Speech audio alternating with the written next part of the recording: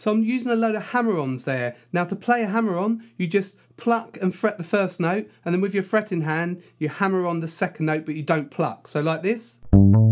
Okay, so pluck, and then just hammer on with your fretting hand. And they can be really funky in bass lines. I'm doing quite a few here.